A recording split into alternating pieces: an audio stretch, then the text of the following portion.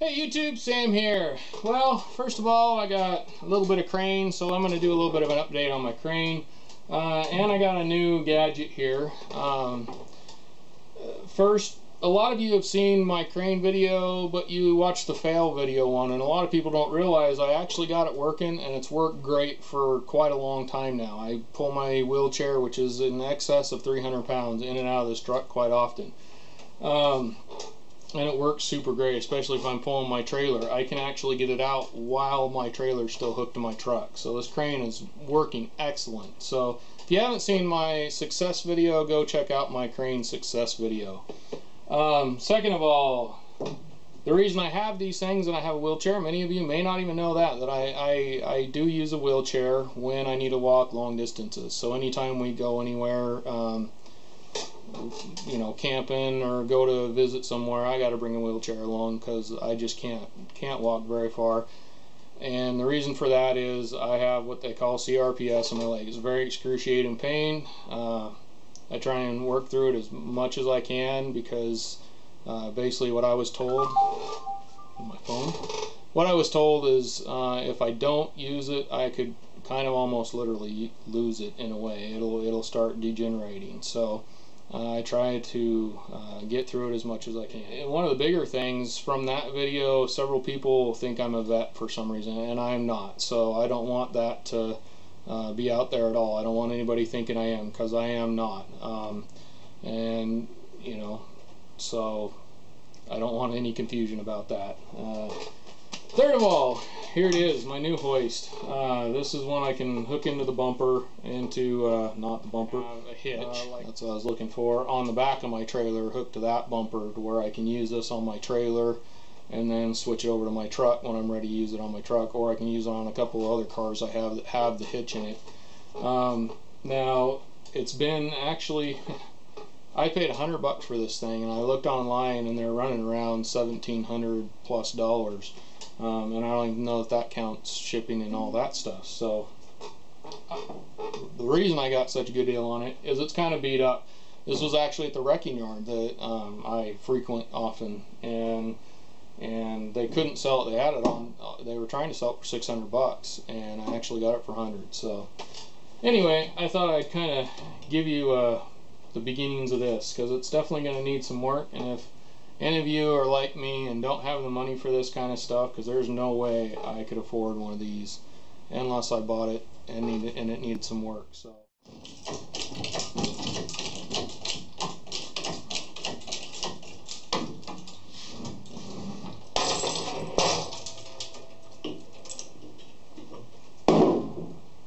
work like a charm.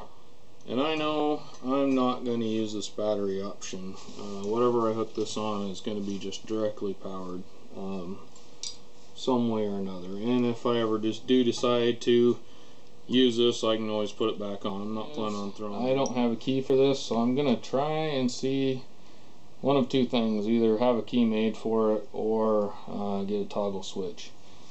We shall see what kind of stuff's in here. I'm hoping just this screw right here should let this all kind of pop out, I'm assuming anyway.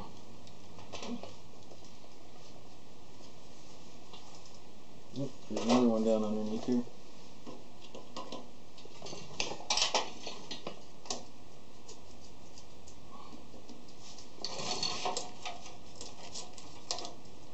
There you go. So if you need to ever replace one of these switches, so I'm going to try and attempt to unhook this from here, and then this one is already, this is what's attached to the power wires here, which right now I'm going to unplug that. I'm assuming these are the ones that probably went directly back to or up to the battery, the main battery. So I'm going to keep a hold of that though in case I need to reuse this. But right now that's unhooked from there, that'll pull through. But I need to unhook this, and this one goes directly up to the actual motor up here. And it's being kind of a bit. There we go. I got those all unhooked here. I should be able to just pull this right through here. Now, I'm pretty sure I could probably order this whole thing online, because this looks like it's got some sort of welding to it, like it's, or not welding, but like it's been brazed to it or soldered to it. Soldered's the word I've been looking for.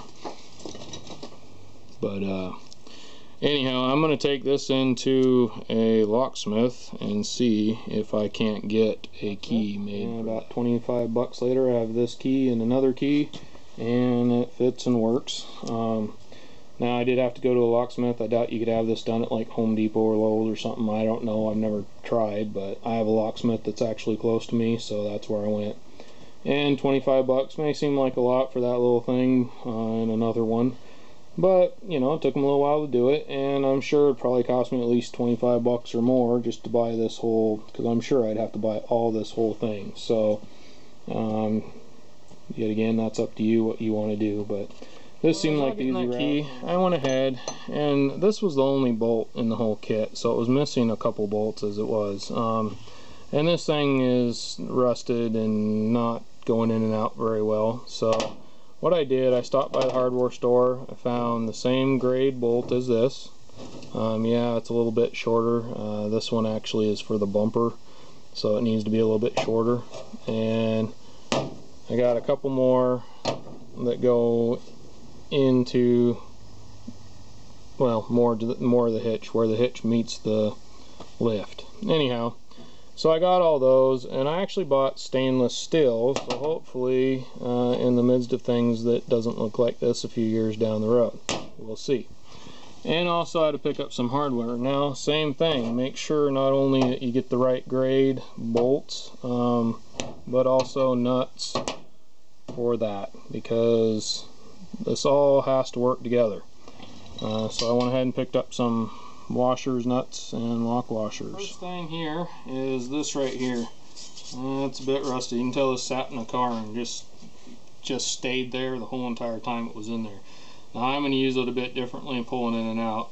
I may go ahead and clean this up, put some paint on it later, but first I just need to get this thing on here, make sure everything's working. I'll worry about cosmetics later. And then I got that stainless steel bolt. Now this actually just has an actual nut welded into here, kind of a plate with a pretty large plate with some threads on it, actually is what it is.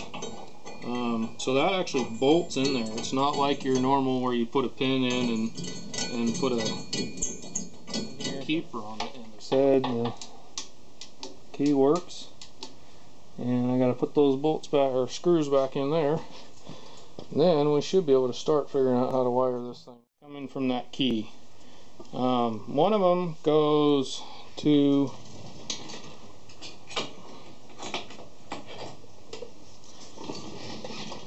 this plug right here, and I believe that this plug, it is supposed to go directly to the battery with a fusible link of some sort in the middle of the positive there.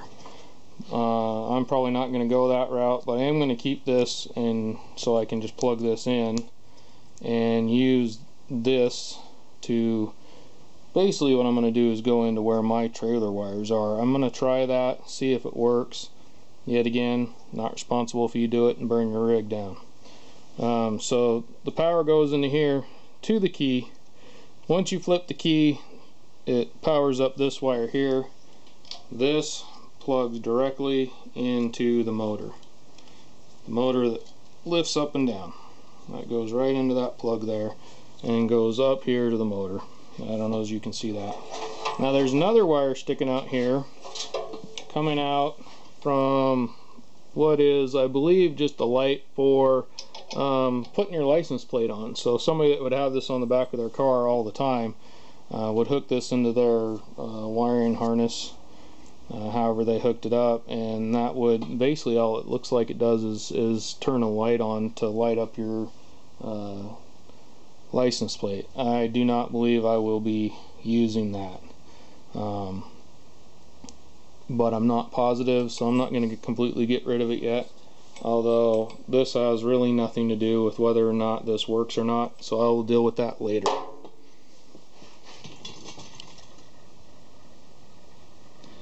Alright, and I think I've decided I'm going to take the power from this actual switch here. I got just some speaker wire. Now this is just for proof of concept, and I'm not going to use this, and I wouldn't use this to run all the way to the battery or anything like that. The ground and the positive, I decided to go a different route. Now, the only reason I'm doing this is because two of the cars I have this type of a plug on them, but one of them that I'll probably actually use this with quite a bit only has a normal, like, small trailer plug-in. So yet again, doing the same setup as I had before, only using the negative and the power from this one. I've already tested this, it works. Putting this together, it goes up and down, and I've kind of messed with it quite a bit, and the wires aren't getting hot. The motor doesn't seem to be working any harder. I'm going to test this out. Yet another change here. Coming off of the motor is these wires here, and coming off of, there's that light that had the plug that plugged into here, so that the license plate light would work. Comes along here, and what I went ahead and did is I spliced this into this. Now I kept this here because I'm not positive that this is the way I'm going to keep it for now. I'm going to try it. And number two, I was a little worried about using the smaller gauge wires, because these ones on this end of the plug are quite large. But if you look at these, they're not near as big. So I think this was just because it was going to go a longer way and straight to the battery. And quite honestly, this is just a 12-volt motor, nothing real special, and it is working plugged in like this and getting the power. When I put the chair on it, that might put more load on it, and I'll have to test and make sure that the wires aren't getting too hot and kind of keep an eye on things. But I think this is the way I'm going to stick with it. And what I did is I took the positive wire and the white wire from the license plate there, and the negative wire from the license plate yet again, splice those together on this end, used the butt joint. I had to use a bigger one. I couldn't find any way to make it so I could have a bigger and a smaller one, but I got these in there. They're nice and tight, and I put shrink wrap over them. Now I haven't done the shrink wrap yet, so I want to test everything and make sure it's all working. Now to put power into this, the only way power will go to this is when I switch the light on. That's the only constant power, is when I switch light on. Now if I was to go through the larger trailer plug, I would have power all the time. So yet again, unless my lights are on, I won't even have any power running through these, although I drive at night. So as you can see up here, this light is going. I figure this is how that was made, was to be on anytime the lights were on, so that's working the same as it should. Like I said, I'm probably not going to use the license plate because it's going to go on different cars, and that is why I'm reusing the smaller wire, or using the small trailer wires. Also, I figure I turn my lights on in my truck, it'll be nice to have a light on up here, especially if it's darker anyway, so I really don't care if that's on when I'm using it. So that's why I spliced it all together. Plus, instead of using my spare cord that I have there, I can just use what was already on this machine. So here we go, a little test.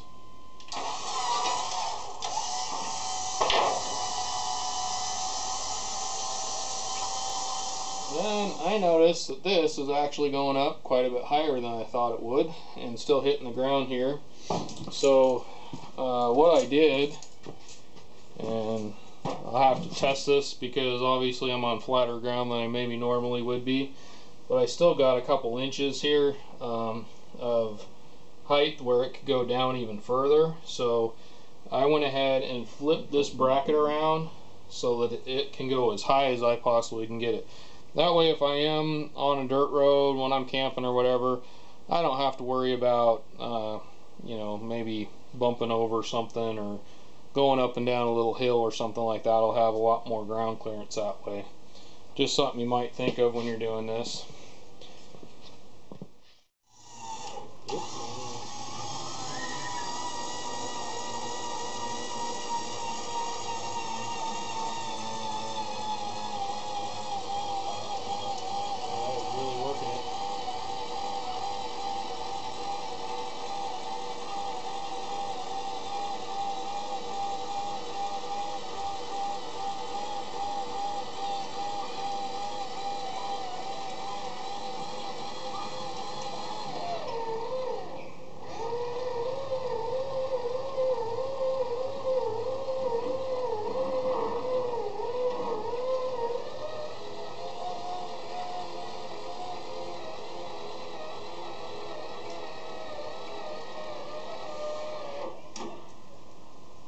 nothing feels hot, but that really worked it hard. But this is actually only rated for 350 pounds, which this probably is every bit of that. So they probably just put just enough to get 350 pounds up. But it's up, it's holding it. Definitely want it strapped down better, obviously. I may mess with the wiring portion of it to make sure that it's not draining the battery or not draining the wires, working the wires too hard. But on the other aspect, I am using the light switch. So the light switch does have a relay and relays and fuses and things like that. So I think if I ever did overwork it or anything like that, those should take care of any problems. I'm going to test it this way for a while. Like I said, not responsible if you try and doing something that I do and burn down your rig or hurt yourself in any way. Well, I think I'm done with it for now. Well, not really. I need to button it up. I'm going to go ahead and heat shrink it for now. Probably wrap some tape around a few places, do some wire ties to make sure the wires are staying out of the way. It was a little underpowered for how I felt it should have went, but like I said, this chair is every bit of what it's supposed to take. So I mean, it's got to be pretty close to dead on 350, and that's the weight of that. This might be a little bit under 350, but not by much. So I'm happy with it for now. I need to look at it a little better, make sure everything's buttoned up, tightened up. I'm also going to lube it up. That is one thing I noticed, that there was kind of a grease on or lubricant on there that I feel a little sticky, so I think if I throw some lube on there, that might actually help it raise and lower a little better, or at least raise it, lowered just fine. But I think for now I'm going to run with it the way it is. At some point I might try and straighten up the deck a little better and get another one of those straps. Right now I'll just use a ratchet strap instead, and try it the way it is, see if I like it. Alright, this is Sam, Jack of all, Master none. You all have a good one.